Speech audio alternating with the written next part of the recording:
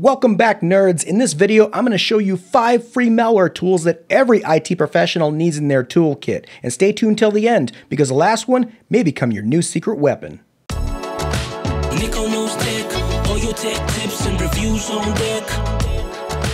Nico knows tech, #1 channel with the news on check. Every IT needs the right set of tools in order to perform malware removal jobs. This might include scanners, but in this video I'm also going to show you powerful free tools that allow you to verify and validate if the system is in fact infected, and then also how to certify that the system is now clean. So this video is going to be targeted at IT professionals and people looking to get into IT. But if you're not one of these people and you're a bit advanced, feel free to watch along. This can often be useful to even the intermediate user. Alright, let's go ahead and get started. The first tool we're going to need is ESET Online Scanner. You can get it right here at the link in description. Matter of fact, I'm going to link everything in the description to what we're talking about today just to make it easy. But it's right here on the website, and you're just going to scroll down here and get the online scanner. If you click this one-time scan, that will download the application, and then we can move on to the next tool. Before we continue, I got a quick word in order to keep the lights on. A lot of you guys have been installing Windows on many machines. You may have several computers, and you might be paying full retail price for Windows 10 Professional or Windows 11 Professional, and you just don't have to do that. Forget all that and just come to VIPCDKdeals.com, which you can follow the link in description, and you'll see the titles here such as Win 10 Pro, Win 11 Pro, even Office is significantly cheaper. But also, I have a coupon code for you. If you use code NK25, that will bring the price down from $23.65 for Windows 10 Pro to $16.55. And this coupon code works on any title on the website. The next thing we're going to need is Rogue Killer, which you can get either directly through Atlas Software, who's the manufacturer of the software, or you can get it through bleepingcomputer.com or Major Geeks. I went ahead and got it from right here. You'll just click here and then go over to download, and you can download the application. The next application we are going to need is Hitman Pro. And if you're an old school IT, I'm sure you're familiar with this one. You'll go right here to hitmanpro.com. Again, everything's linked in the description. And then you'll go ahead and go to downloads. And then you'll go ahead and click the 64-bit.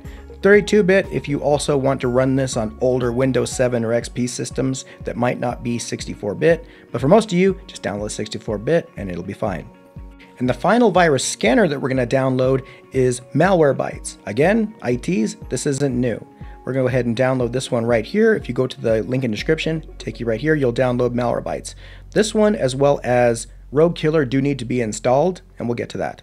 The final thing that you're going to need is something that every IT that works on Windows-based machines should have, which is Windows Cisternals, particularly 2 parts of it that we're going to use today, which is Autoruns and Process Explorer. And first, you're going to go ahead and get Autoruns, and you're going to download this right here. It'll be a zip file. Simply extract it, and then you'll have a folder in your toolkit folder. Then on Process Explorer, go ahead and download this here. This is a portable executable, so it doesn't have to be installed. Just keep it in a folder in your toolkit. So by now you should have everything downloaded. I already put mine into a folder that I named IT Tools to keep things nice and organized. You should perhaps do the same.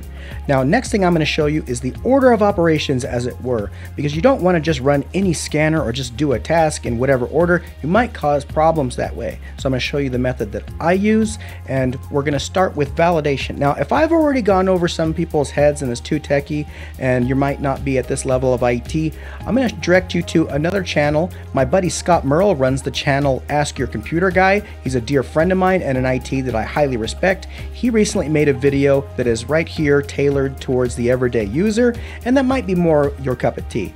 Alright, since you're still here, that means you're clearly an advanced user. Congratulations. Let's go ahead and get started. The first thing we need to do is we need to validate that a machine is in fact infected. One of the ways that I do that is by using Process Explorer, and with a few tweaks. I'm going to go ahead and open up the folder here, and the one of these that we're going to use is the 64.exe, not the 64A, not the regular exe. The one right here, and I'm going to go ahead and double click on it.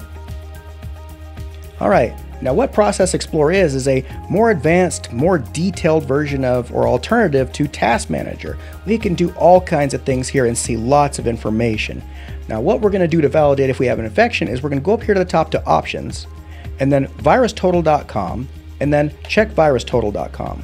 And what this is doing right now is all of these processes that you would normally be looking at through Task Manager is being submitted to VirusTotal for verification, and it's being scanned by 76 or 78 of the world's virus scanners, every person in the playbook. And it's all being checked here. So I can actually go down the line and see if there's an infection, including this one here. It's coming up as 3 out of 76. That's a false positive. This is my Wondershare editor, which I'm using right now. We can go through the whole list here, and it's submitting the hash down here. Everything running on the system. And this is much better than using Task Manager. In fact, a lot of people get in trouble because Task Manager doesn't show enough. So even an IT might be looking there, something looks suspicious, but they don't really know unless the executable is clearly a malicious name, or they have a lot of mix of experience and they've seen that exact infection before. But you can't really quantify or articulate that to a client, like a customer, if you're fixing their computer, by just saying, trust me, I know. Well, here you can actually verify and validate, yes, you are infected. And you can even click here on the link to be taken to virustotal.com and it'll show you the result. Now, a further thing that's really cool that people that are working with malware need to know is that you can often detect process hollowing. Process hollowing is when malware injects into another valid process of Windows to hide its activity. So it might inject into SVCH host and people might think that's their virus. It's not. It's a process hollowing. One of the ways I do that is I go up here to, I actually right click on any of the columns here and click select columns. And then I check command line. And there's a whole bunch of options you can activate here. I click OK. Now I can see exactly what command line all these processes are running. So I can actually see if this is running a command that doesn't really make any sense with that process or what we're doing with the machine. That might be something to look at. Now you can read the documentation as to what all of the color codes mean, but I am going to point out one to you. This purple color code for NordPass background app, this is my password manager made by NordVPN, and it's coming up as purple. What that means is that this process is running a service, and you might find that a remote access Trojan that's inviting a hacker in will also be running a service. So it doesn't mean it's infected, but it's something to look at. Next step, after you've validated that a system is infected, we're going to go ahead and go with ESET Online Scanner. And this thing is a portable application, does not need to be installed. First thing it's going to do is it's going to check for updates and install new updates. We're going to go ahead and get started here. We're going to accept the license agreement. And then you can, this is totally optional. I'm going to click no thanks. And then if this is a system where you don't want PUPs, potentially unwanted applications, you probably might want to enable this. Go ahead and click continue. And then we'll perform either a full scan or a quick scan or a custom scan. Custom scan might be important if you don't want to scan a drive that you know has nothing infected. For example, partially encrypted drives or other types of storage drives which have nothing installed. In general, you would typically run a full scan, but in this case, you could just run a quick scan. This scanner is fantastic. This here is very important. Enable or disable quarantine of potentially unwanted applications. If you have a lot of PUPs on there that you actually like, that's usually bad applications that don't have the best privacy, maybe are not made well or not in the best interest of the viewer, but they're not particularly a virus, then this is a decision to be made. I'm going to enable it, and then you would do a start scan. First it downloads the module update, then it runs a full system scan, and this one is very effective at detecting a lot of zero-day, a lot of really hard to find viruses. And ESET is actually one of my favorite antivirus companies. I actually use them. I have their small business security, which they just released. Essentially, it's ultimate, but tailored more for business. And if you want to get them, they're fantastic. I have the links to their best promos in the description. I love these guys. So anyway, it's going to scan here. Once it finds detections, it's going to go next, next, next. And that's how you run an ESET online scan. Really simple scanner. Really strong, not a whole lot to it. Great for having on a USB device because it's portable. You don't have to install it. Next, we're going to run Hitman Pro, and I'm going to show you something very pro to do with it. Once you open up Hitman Pro, go ahead and go over here to Settings, then over here to Advanced, and you'll see there's a place to put in your API key. This is from VirusTotal. If you don't have an API key from VirusTotal, go get one. Go to virustotal.com, create a free account, and then in your profile, you'll have your own personalized API key. You'll enter it right here, and then whenever you're running this scan on Hitman Pro, you're going to have the whole power of VirusTotal linked to this scan. So you have an extra 78 or 76 virus scanners giving a second opinion to these results. Once you're done there, go ahead and click OK. And then next. And then you click yes here if you'd like to leave this installed on the computer you're cleaning. In this case, I'm going to leave it as no, then click next. Then it immediately starts scanning the computer. And this is really good at scanning for rootkits, Trojans, all kinds of types of infections that often get overlooked by other scanners. So the last scanner we need to run before we validate that the machine is in fact clean is Rogue Killer. Now Rogue Killer is a powerful application that's very interesting in that it was designed to go after, well, rogues. What a rogue is, it's a type of malware that masquerades as a legitimate application. This was it came into a lot of prominence in the late 2000s, where you would have this big pop-up that looked like a Windows Defender window and it said you had 10,000 viruses. And it was all a scam, and it locked up the machine, and it often took a professional to remove, and they were very difficult to remove because oftentimes virus scanners didn't detect that it wasn't a real application. Rogue Killer is not easily fooled, so it's also good for going after Trojans and adware and a lot of malicious applications. Once it's finally installed, you're not going to click this one down here. You're going to actually go over here to this button and click Scan. And then here you can choose either a full system scan or a quick scan. Typically you want to run a full scan. In this case, I'm just going to show it off with the quick scan here. And then this is literally going to scan for infections. It's really good at detecting, kind of like Malwarebytes with registry issues. Like here it's detecting that I've turned off UAC. Typically, most normal computers, you wouldn't want that disabled. In my case, it's perfectly fine. But once it's done scanning, you would go here to results and it'll tell you what it's found.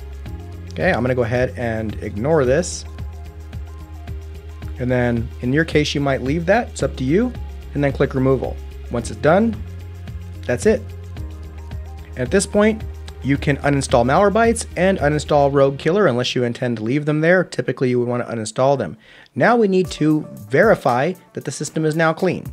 And the last thing we're going to do is we're going to run Autoruns. In this folder, we're going to run Autoruns64.exe as administrator. Right click on it, click Run as Administrator, agree to the UAC.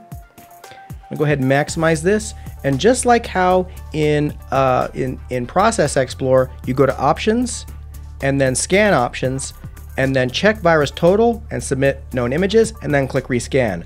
Mine's already set to scan everything through Virus Total, so I can actually look through everything installed on the system. This is a top-down view of everything installed, including the associated registry entry. And over here on the right column is the Virus Total column, so I can check everything on the system. I can also go through Process Explorer and validate that there's no more infected processes. But once I go through here and validate I have no infections, I have 1 out of 77 right here. If I click on that, it's going to take me to the Virus Total result. And I know this is a false positive. It's just TrapMine thinks it's malicious. I already know what it is. This goes to one of my USB devices. It's just a driver. I can go through here as well. Typically, 1 out of 76, 2 out of 76, even 3 out of 76 is not a detection. And then yellow just means that this registry key goes to something that's no longer there. If I go jump to entry, there's nothing really going on here. So, and if I keep going down the list, 2 out of 76, this is Adobe. Right over here, it's verified. If it's in pink, that means it's just not verified by Microsoft. Doesn't mean it's an infection, but it's something to look at. I know what this is, it's 7-zip, and the maker of this software did not register with Microsoft and didn't want to pay the price anyway, so doesn't necessarily mean it's infected. Once you go through this whole list, these are all false positives. A real positive is going to have 20, 30, a lot more than 3 or 2. And once you've gone through here and you've checked all the results, and it's still populating here, once you've gone through here, you can validate the machine is in fact clean. Now, running these tools in this fashion, where we're validating and also verifying at the end with powerful tools such as Process Explorer with Virus Total enabled, as well as Autoruns with Virus Total enabled, we know beyond a shadow of a doubt we're not going to be in a situation where we have to tell somebody, well, I ran a scanner and I didn't find anything. But you don't really know, do you? Because you didn't actually verify. Using these two tools in the front of in the beginning and the end, or using them both in the beginning and the end, you're able to tell the person that's infected, or even for your own peace of mind, I checked everything running on the system, and I checked everything installed in the system, and I ran scanners. There is no way that you're infected. I know without a shadow of a doubt, there is nothing there that's infected, because you have all the tools to know that they're not infected or that they are infected before wasting 10 hours or how many hours it takes for you to clean a system. You could also save the people money if you are someone behind the counter. You don't need to charge everybody $200 when they're not really infected. So I hope you found this video helpful, and you can find everything at the links in the description. If you like this video, please smash that like button and consider subscribing. I shall see you next time.